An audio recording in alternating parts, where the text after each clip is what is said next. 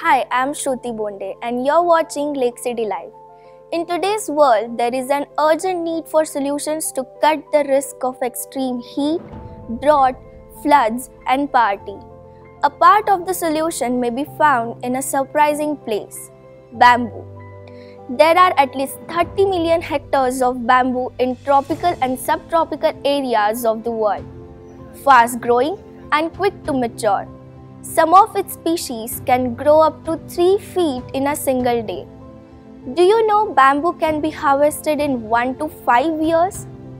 Whereas hardwoods like oak can take up to 40 years for harvesting. Not only this, the soil which gets infertile, bamboo can be grown in that too and can also regenerate soil. So undoubtedly, bamboo is one of the best renewable resources. Bamboo is a sustainable source of bioenergy, whether used directly as fuel wood, modified into charcoal for cooking and heating, or converted into gas for thermal and electrical energy. Feasibility studies show that 2 bamboo poles of approximately 10 kg each can provide enough energy for one family for 24 hours. The byproduct that is produced from the gasification process is charcoal, which can be used for cooking or soil fertilization. But what about plastic?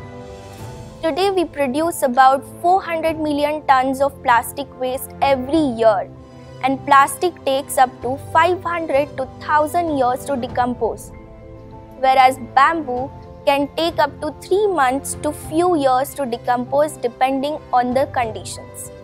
So for sure, bamboo is a better alternative than plastic. There are already many products of bamboo and are replacing plastic like toothbrush, cutlery, bamboo bottles, tissues, etc.